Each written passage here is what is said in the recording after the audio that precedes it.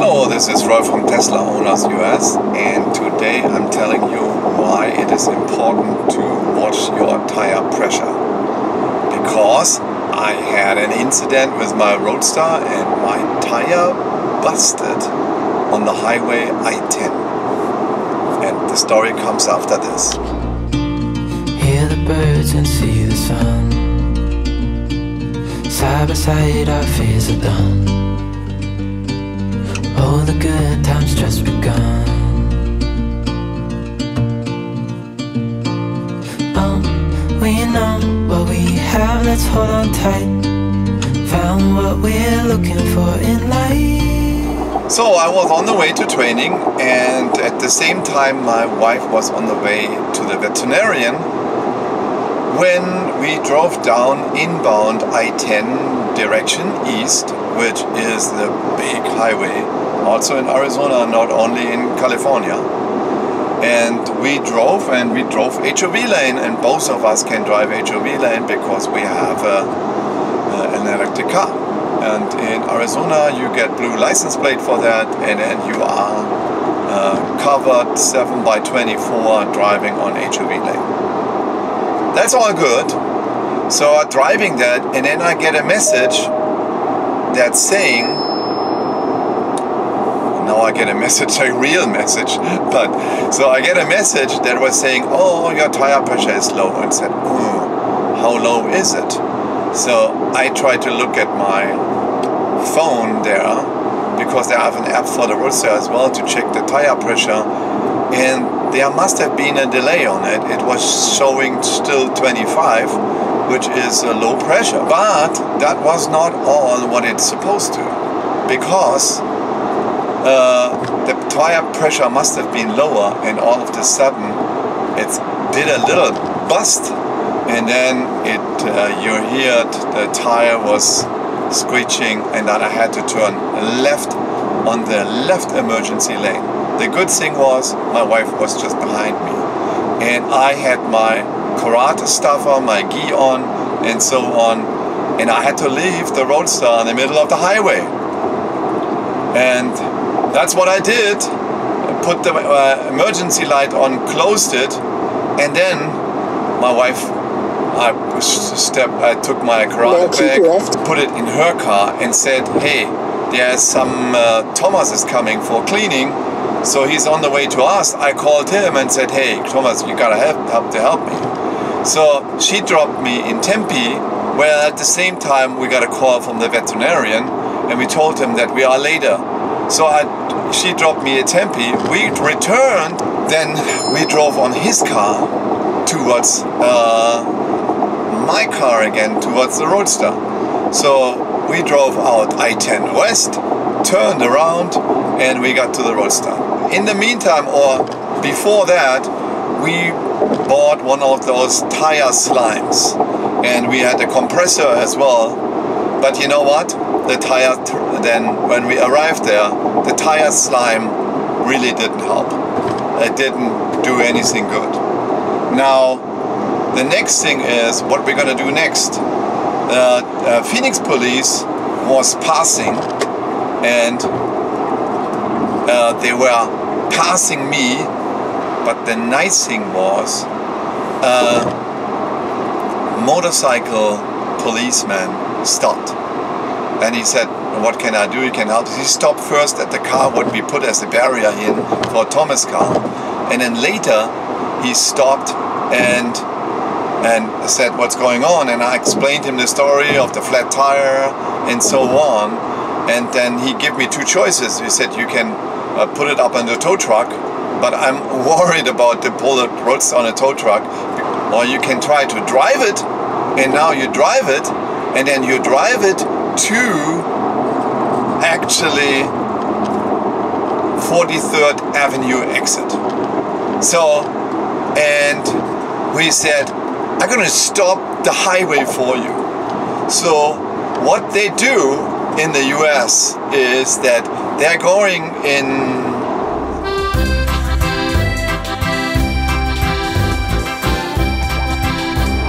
slings with the lights on in order to stop the entire highway. So in order to keep me safe, and thank you very much for the highway police, especially for this officer, because what he did, he turned around, turned on the went westbound, turned around, went eastbound, and he stopped. I think it were 5 or 6 lanes on I-10. He stopped the whole traffic, went left and right, so that I could take from the left emergency lane always to the right, then went to the exit lane, then he caught up and went behind me on the exit lane, and I very slowly crawled up the exit and went to a Penske parking lot there. And I barely made it because it was at the end when I went up the hill, the car noticed that there was a problem with the tire and did not allow me to drive that fast. So I crawled up with 4 miles per hour up the ramp and then turned right and then put the car on the in a parking lot. At the same night, I also have another set of wheels and tires in my shed, so I took that out and exchanged the whole set of wheels and tires on the car. So exchanged it, so my wife drove me with her Model S and a whole set of tires. That's good, the Model S for. You can put a whole set of tires in the Model S in the back with all of the tools. I changed the whole tires there, and then I drove the car, the Roadster, back home. Now I'm on my way to Gruber and said, hey, can you put a new tire on it? So, and I hope they help me there. Usually they always help me, because, and the other nice thing is that Junior, Peter Gruber, he saw my car standing at the highway. He called his father, Pete, and his father called me back and said, Rolf, is everything okay? There is a black Roadster with yellow signs on the I-10. It must be your car. And it was my car. And I have it basically on service with him because I do a lot of movies with them as well. And he said, no, I think we have it under control. Thank you very much for your call. It was immediately when we went up to the car, he called and I said, thank you for your call. This is customer service. That happened with Tesla before. When one time the battery charger went down, they called me and said, hey, you have a problem with the charger. In this case, Pete Gruber personally called me and said, he's a friend of mine as well. He said, you know,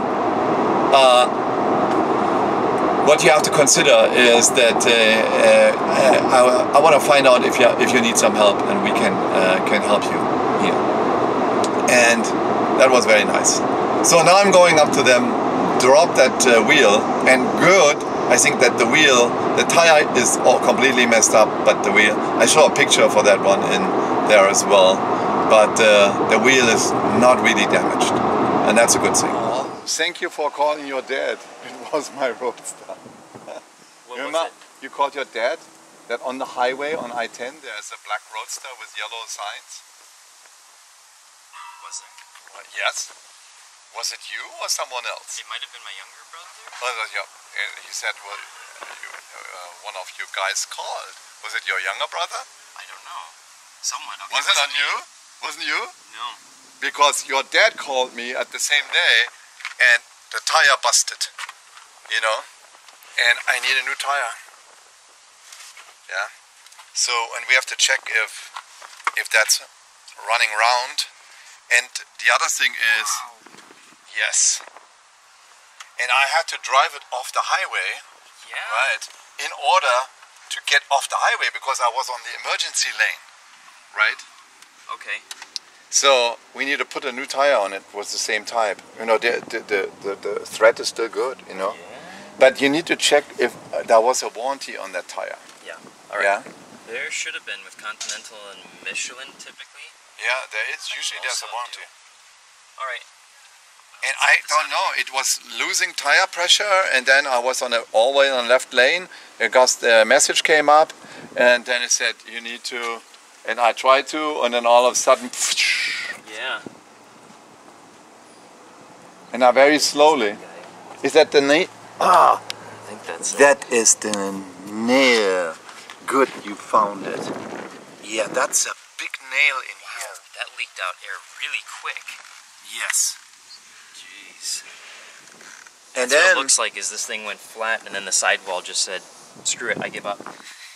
yes, it got walked too much. Yeah, so you Right. can see right there, when they go flat, you get those creases like that in the sidewall. Yes. Alright. That's my tire. Sorry about that, there's slime in there as well. But the slime didn't help to pump it up. We No. tried to fix it with slime, but it didn't help. Oh, it doesn't look all that bad actually. Yeah, and I have something else for you. Look at this. This is an old... No, this one. This is an old heating element. And the boards are got corrosive. So Really? you could repair that, and then you have a full new heating element. So I give it to you.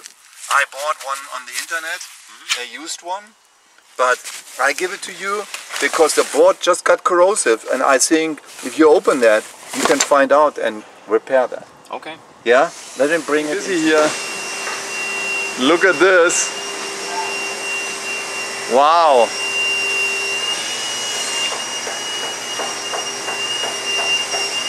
Oh, look at that yellow one. That's a special color. Reminds me of yours, just the colors are flipped. Yeah, the colors are flipped. It's a yellow one with a black. Is it an original color or is it? Yeah? That's the original ones. Actually, check it out. It's Yeah. just like the orange ones. There's a gold metallic in paint.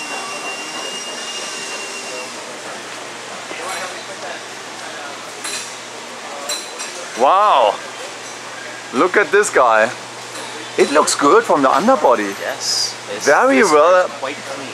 Very well clean, and the paint looks good as well. Wow. What did you have to do? Battery. Battery? Braked it? One brick. We're still trying to recover the brick, but we've got another one that we're getting ready just in case we can't bring this one back. So you get another unit? Is that an R80? No, it's a regular one, right? Regular. Yeah. Yeah, the R80s, they don't like going into reversal or close to reversal. Yeah, I mean, even here, we haven't even wiped this down. This is just how clean it was. That looks very clean. So there should not have any mileage on it, or was it a Sunday car? It is fairly low. It's very Probably fairly low. weekend. Weekend car. Yeah, it's not on the lift anymore, but we had the, have you heard of the Newton car, 581? No. You should do a video of that with my dad. Oh yeah? So, 581 was delivered to a gentleman, and let's see, they promised him a card, and they finally sent him one after... You have some packs from the Model S here. Yeah. And then when he received it, Tesla realized they made a mistake. He said, oh, I'm sorry, we sent you a car with a experimental motor in it. We're going to need that car back. And he said, no, I'm keeping it. We are back here at Gruber Motors, and I could have picked up the busted tire a long time ago, but now I'm going to do it now. So let's see what it is, and I think I'm confident they have easily replaced it. Yeah, I'm already sitting here the next day, and here's the wheel. They put it on our trunk from the Model S, and all nice and fine. Even they put the wheel bands on top of it, right? These are custom wheels. So it's a big day for wheel change, and I try to do it on the time lapse, and I'll see how good that comes over. So I'm gonna change in the 4 wheels back from the standard wheels from the Roadster to the regular one, and I might do also the Model S here, because when you look at this car over here, you see the rear tires on the Model S are also worn out in the back, and especially also from the inside, because there is a chamber on it, and that needs to be corrected as well. So I'm gonna change the tires of this one as well, actually the whole wheels of this Model S. And then as you see here, these are my custom wheels on the Model S, and I'm gonna put the regular fan wheels, how the original car came, on it as well. So 2 cars, maybe 3 cars, changing all 4 wheels. let's see how that turns out. In my service garage, and all wheels are lined up here where they belong to. And here's the compressor here, and there is the car jack, and here's my supercharger, but also the wheel. And all will now get changed in work clothes and get to work.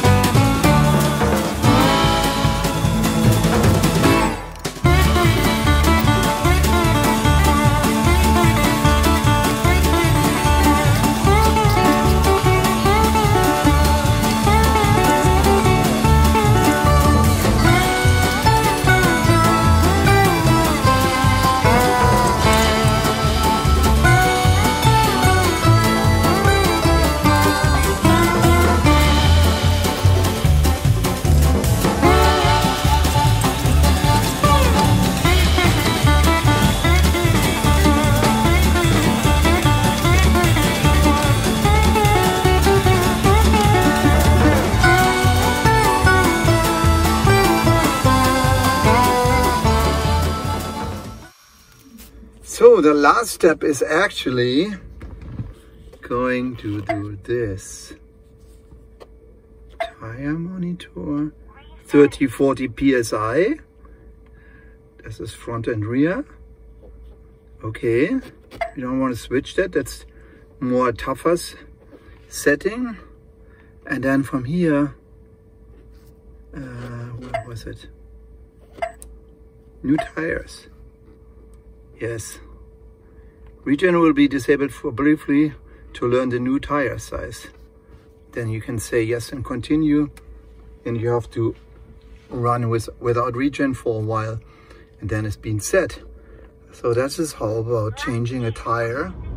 So what it is, coast in a straight line, 20 to 60 miles per hour for 10 seconds. That's what we want to do.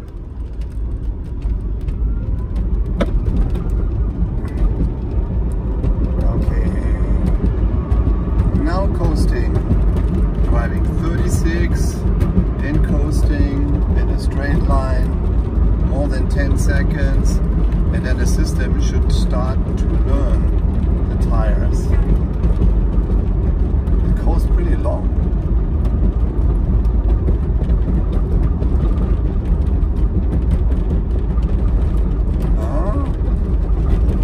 Did not learn the new tires yet.